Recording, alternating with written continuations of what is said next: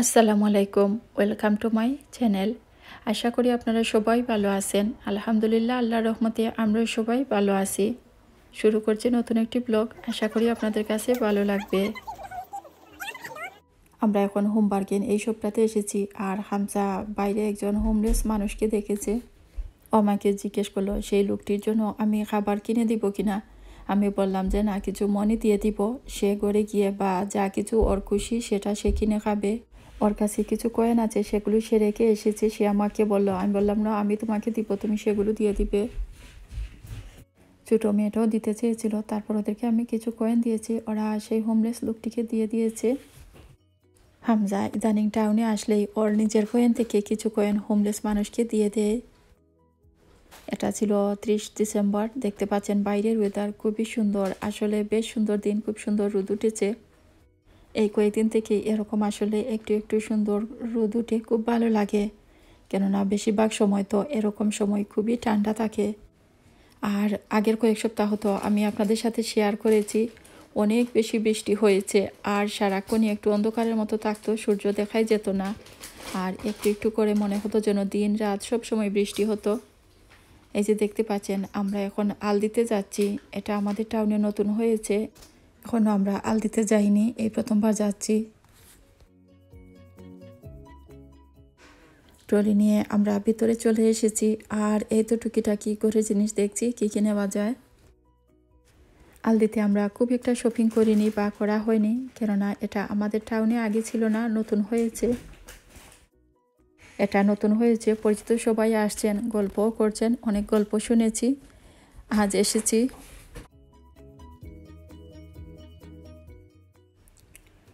এই তো টুকিটাকি করে জিনিস, দুধ, ব্রেড, কিছু ফল ফ্রুটস এসবই নিয়ে যাব। অন্যান্য সুপার মার্কেট যেগুলোতে আমরা রেগুলার যাই, সেগুলোর কোন জায়গায় কী রাখা আছে জানা হয়ে গেছে, সবারই হয়ে যায় এরকম কয়েকদিন গেলে, কিন্তু আলদিতে এই প্রথমবার আসলাম।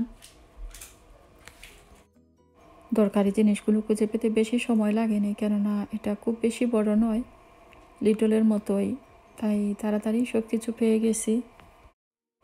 দুধ, ব্রেড, বেকারি আইটেম বা এরকম কিছু ফাস্ট ফুড তাড়াতাড়ি কিন্তু ঘরে নিলে শেষ হয়ে যায়, আর মাছ মাংস এসব এনে ফ্রিজে রেখে দিলে দেখা যায় সেগুলো দিয়ে অনেক দিন চলে যায়।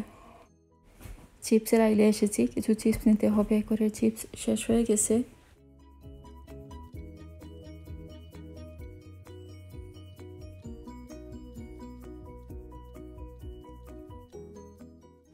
তাড়াহুড়ো করে শপিং করছিলাম, বেশি ভালো করে রেকর্ড করা হয়নি, তারপরও যা করেছি আপনাদের সাথে একটু শেয়ার করলাম।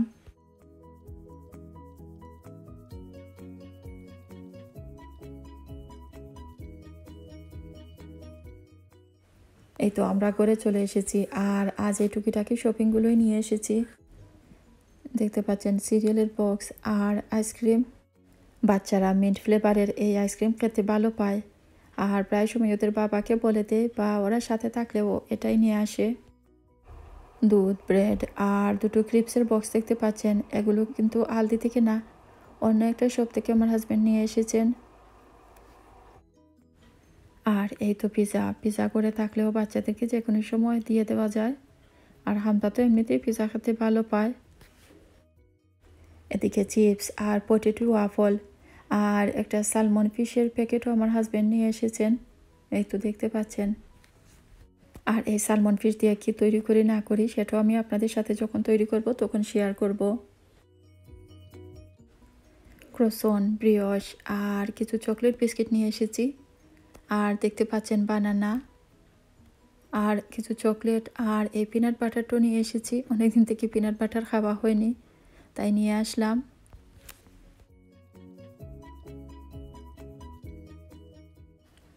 অরেঞ্জ, পানি আর ডাস্টবিনের জন্য কালো ব্যাগের দরকার ছিল, কালো ব্যাগও নিয়ে এসেছি।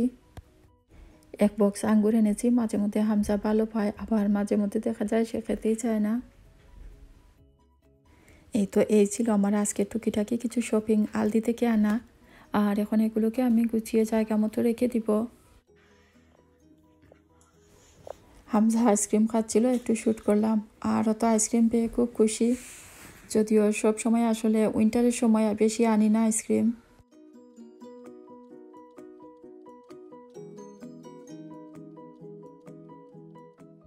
টাউনের অন্যান্য শপ থেকেও আরও টুকিটাকি কিছু জিনিস নিয়ে এসেছি। এই তো দেখতে পাচ্ছেন এই কিউইগুলো নিয়ে এসেছি। বাচ্চারা বলতে আমার মেয়ে দুজন খেতে ভালো পায়, আমিও ভালো পাই। আর কিছু আদা নিয়ে এসেছি, কিছু আপেল আর লিচি, চেরি নিয়ে এসেছি। আর এদিকে আরও কিছু দেখতে পাচ্ছেন, এক প্যাকেট প্রনস নিয়ে এসেছি। আর এই টোস্ট আর এই মিনি ক্যানভাসগুলো দেখতে পাচ্ছেন, এগুলো বড় মেয়ে ও আর্ট করতে খুব ভালো পায়, সেগুলো নিয়ে এসেছে। আর কিছু মিনি বিস্কিটস দেখতে পাচ্ছেন, এগুলো এই টুকিটাকি এই জিনিসগুলো নিয়ে এসেছি। ছোটো মেয়েটার জন্য এই স্লিপওয়্যার সেটা চুজ করেছে, খুবই ভালো পেয়েছে, নিয়ে আসতে চেয়েছিল, তাই নিয়ে আসলাম। আর বড় মেয়েটার জন্য এই ড্রেসটা নিয়ে এসেছি, দেখতে পাচ্ছেন লং স্লিভ কটনের ড্রেস, বেশ ভালো লেগেছে, খুবই সফট আর পরতেও বেশ আরামদায়ক হবে। মার্কস স্পেন্সার থেকে এটা এনেছি। এরকম লং স্লিভ লং ড্রেস আমার মেয়েরা ভালো পায়, আমারও ভালো লাগে। শুটকি শিরা বা শুটকির তরকারি রান্না করার জন্য আমি ব্লেন্ড করা পেঁয়াজ নিয়েছি, আর এর সাথে রসুনের পেস্টও দিয়ে দিব। পেঁয়াজ রসুন নিজের চয়েস মতো বা কতটুকু ভেজিটেবল নেবেন তার উপর নির্ভর করেই দিয়ে দিতে হবে। একটু কম বেশি হলে অসুবিধা নেই, কেননা কেউ একটু বেশি ঘন খেতে চান, আবার কেউ পাতলা শুটকি শিরাও পছন্দ করেন। আর রসুন তো অনেকে দেনই না, কিন্তু আমার কাছে মনে হয় রসুন একটু বেশি করে দিলে শুটকি শিরাতে খেতে ভালোই লাগে। আমি আজ যেভাবে রান্না করেছি সেভাবেই আপনাদের সাথে শেয়ার করলাম। আমি এই পেঁয়াজের মধ্যে হলুদের গুঁড়ো আর মরিচের গুঁড়ো দিয়ে দিচ্ছি। শুটকি শিরায় অনেকেই বেশি ঝাল খেতে পছন্দ করেন, সেভাবে দিয়ে দিতে হবে। কাঁচামরিচ, নাগামরিচ এসবও দিতে পারেন, যদিও আমি দিব না। আমি কিছু কাঁচামরিচ দিয়েছি, কিন্তু নাগামরিচ দিইনি, কেননা নাগামরিচ আমার ঘরেই নেই। অনেকে দেন আমাকে, অনেক সময় আমি আনি না, বা কোনো সময় দিলেও অন্য কাউকে দিয়ে দেই, কেননা এত বেশি ঝাল আসলে আমরা খাই না, এজন্যই কাউকে দিয়ে দেই। একটু নাগামরিচ বা বোম্বাই মরিচও দিতে পারেন, এতেও ফ্লেভারটা আসলে বেশ ভালোই লাগে, করে থাকলে হয়তো দিতাম। তারপর দিয়ে দিচ্ছি পরিমাণ মতো লবণ। তারপর আমি দিয়ে দিব পানি। নেড়ে চেড়ে পানি মশলা সব কিছু মিশিয়ে নিব, তারপর চুলায় বসিয়ে দিব। খুবই সহজ রান্না, অনেকেই জানেন, অনেকেই রান্না করতে পারেন। সিলেট এরিয়াতে আমরা এভাবেই রান্না করি, আবার সিলেট এরিয়ার মধ্যেও দেখা যায় অনেকেই একটু ভিন্ন ভিন্নভাবেও এই শুটকি শিরা রান্না করেন। শিম আর কলিফ্লাওয়ারের ডাঁটা আমি এখানে কেটে ধুয়ে রেখেছি, আর আরও কিছু ভেজিটেবলও দিব। আসলে কয়েক রকম ভেজিটেবল দিয়ে শুটকি শিরা রান্না করলে অনেক ভালো লাগে খেতে। আমি যতটুকু আমার ঘরে আছে তাই দিয়ে এখন রান্না করছি। সব মশলা আমি কিছুক্ষণ জাল দিয়ে কষিয়ে নিয়েছি। এখন এর মধ্যে শিম আর কলিফ্লাওয়ারের ডাঁটার টুকরোগুলো আমি কেটে রেখেছিলাম সেগুলো দিয়ে দিচ্ছি। এগুলো আমি কিছুক্ষণ কষিয়ে নিব, তারপর কলিফ্লাওয়ার আর আলু দিব। কেউ চাইলে একসাথেই সব ভেজিটেবল দিয়ে দিতে পারেন। শিম কিছু সময় কষিয়ে নিয়ে তারপর আমি কলিফ্লাওয়ার দিব, কেননা কলিফ্লাওয়ার কিন্তু খুব তাড়াতাড়ি সিদ্ধ হয়ে যায়, আর নাড়াচাড়ার সময় হয়তো ভেঙে যাবে, তাই শিম কিছুটা কষিয়ে নিয়ে আমি তারপর কলিফ্লাওয়ার দিব। কিছুক্ষণ শিম কষিয়ে নিয়ে আমি এর মধ্যে আলু দিয়ে দিব, আর কলিফ্লাওয়ারও কেটে রেখেছি সেগুলো দিয়ে দিব। কেউ চাইলে আলু দিয়েও কিছুক্ষণ 4-5 মিনিট কষিয়ে নিতে পারেন, তারপর কলিফ্লাওয়ার দিতে পারেন। কলিফ্লাওয়ার দিয়ে আমি একটু পানিও দিয়ে দিব এর সাথে, কেননা দেখতে পাচ্ছেন এখানে বেশি পানি নেই। আর মাছও দিয়ে দিব একই সাথে, তাই যাতে তরকারি মাছ সব কিছু কষিয়ে নেওয়া যায়, তাই একটু পানি দিয়ে দিলাম। যে কোনো মাছ দিয়ে শুটকি শিরা রান্না করতে পারেন, আমি আজ বোয়াল মাছ দিয়ে রান্না করছি। আর এখন মাছও দিয়ে দিব, তারপর মাছ তরকারি সব কিছু একটু নেড়ে চেড়ে মিশিয়ে ঢেকে রেখে দিব, আর কিছুক্ষণ জাল দিব। এর সাথে কাঁচামরিচও দিয়ে দিচ্ছি, কম বেশি যার যতটুকু ইচ্ছে দিতে পারেন। শুটকি শিরার আসল যে জিনিসটা সেটা হচ্ছে শুটকি, আর এই শুটকিগুলোকে আমি ভালো করে ধুয়ে নিয়েছি, খুব ভালো করে কিন্তু ধুয়ে নিতে হবে। তারপর আমি চুলায় বসিয়ে দিয়েছি একটু পানি দিয়ে, রেখে রেখে কিছুক্ষণ জাল দেওয়ার পর দেখতে পাচ্ছেন কাঁটাগুলো আলাদা হয়ে গেছে। কাঁটা না দিয়ে শুধু শুটকির এই পানি আমি এই তরকারির মধ্যে দিয়ে দিব।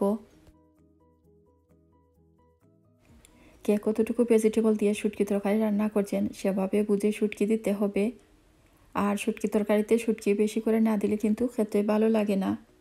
কেউ চাইলে এর মধ্যে ড্রাই শুটকিও দিতে পারেন, এতেও অনেক ভালো লাগবে খেতে।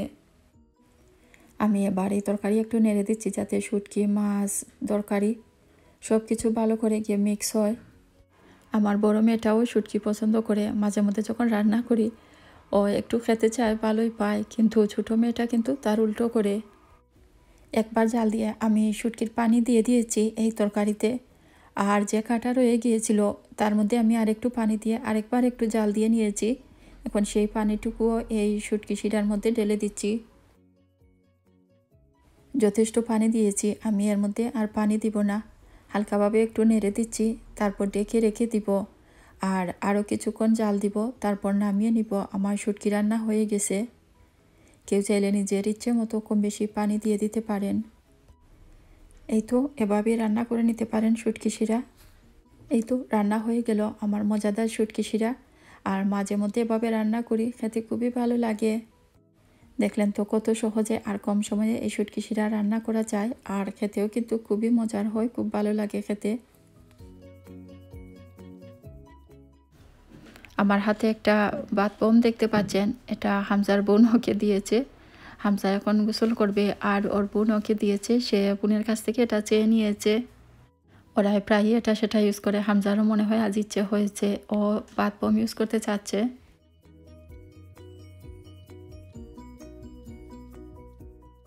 বাতের পানিতে দেখতে পাচ্ছেন হামজা হট হুইলস নিয়ে এসেছে। ও এই ছোটো ছোটো কারগুলো খুব ভালো পায়, বিশেষ করে যখন ভাত করে তখন সে অনেকগুলো নিয়ে আসতে চায়, যদিও আমি আনতে দেই না, দূরজাটা বলি যে আনার জন্য। যখনই আমি ওকে ভাত করাই তখনই সে এরকম হট হুইলস নিয়ে আসে আর পানির মধ্যে দিয়ে কিছুক্ষণ খেলা করে। চুলায় একটি প্যান বসিয়ে দিয়ে তাতে সামান্য পরিমাণে তেল দিয়ে দিচ্ছি। তারপর এর মধ্যে পেঁয়াজ কুচি দিয়ে দিই। ফ্রাইড এগ রাইস তৈরি করব আমি আজ বাচ্চাদের জন্য।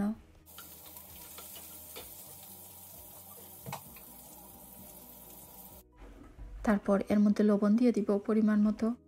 বেশি কিছু আমি আজ আর দিচ্ছি না, খুবই সিম্পলভাবে তৈরি করব।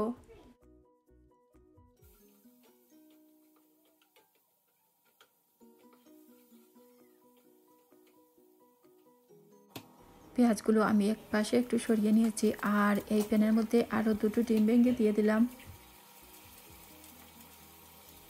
ডিমগুলো যখন একটু জমে যাবে তারপর আমি এগুলোকে নেড়ে দিব। সামান্য পরিমাণে হলুদের গুঁড়ো আমি দিয়ে দিচ্ছি একটু কালারফুল করার জন্য। কেউ না চাইলে না দিলেও অসুবিধা নেই, কিন্তু একটু কালারফুল বা ইয়েলো কালার হলে বাচ্চারা একটু ভালো পায় খেতে। ডিম পেঁয়াজ সব কিছু একসাথে নেড়ে ভালো করে মিশিয়ে নিলাম। দুপুরের রান্না করা ভাত দিয়ে আমি ফ্রাইড রাইস তৈরি করছি। এজন্য ভাতগুলো একটা বাউলে নিয়ে আমি হাত দিয়ে জোর জোরে করে নিয়েছি, তারপর মাইক্রোওয়েভে কিছুক্ষণ ভালো করে গরম করে নিয়েছি। এই তো ভাত দিয়ে কিছুক্ষণ এভাবে নেড়ে চেড়ে নিব 4-5 মিনিট, তারপর নামিয়ে নিব। আমার ফ্রাইড এগ রাইস তৈরি হয়ে গেছে। কেউ চাইলে কাঁচামরিচ ধনিয়া পাতা বা যে কোনো ধরনের ভেজিটেবলও এর মধ্যে দিতে পারেন, এতেও খেতে ভালো লাগবে। ঘি বা বাটার দিয়েও ভেজে নিতে পারেন, ফ্রোজেন পিসও দিতে পারেন। বাচ্চারা ভাত খেতে না চাইলে এভাবেই ঝটপট ফ্রাইড রাইস তৈরি করে দিয়ে দিতে পারেন, দেখবেন ওরা খেয়ে নিবে।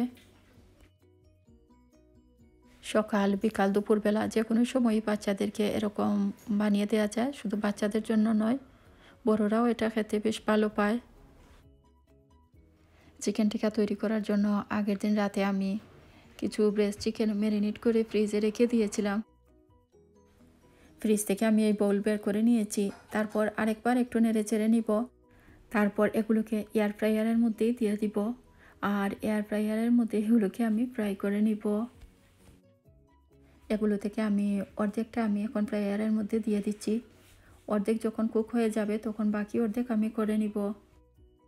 কেউ চাইলে তান্দুরি চিকেন টিক্কা ওভেনেও করতে পারেন, কিন্তু এয়ার ফ্রায়ারে করলে খুব সহজে করা যায়, আর আমি এখন প্রায়ই এর মধ্যে করে নেই। অল্প করে যখন তৈরি করি তখন আমি এয়ার ফ্রায়ারের মধ্যেই করে নেই, আর বেশি করে বা মেহমান আসলে যখন করি তখন ওভেনেই করি।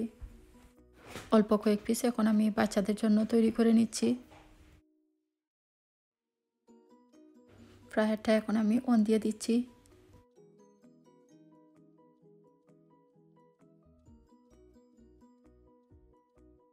মাঝে একবার এই চিকেন পিসগুলোকে আমি উল্টিয়ে দিয়েছি, আর দেখতে পাচ্ছেন এগুলো কিন্তু খুব সুন্দরভাবে কুক হয়ে গেছে।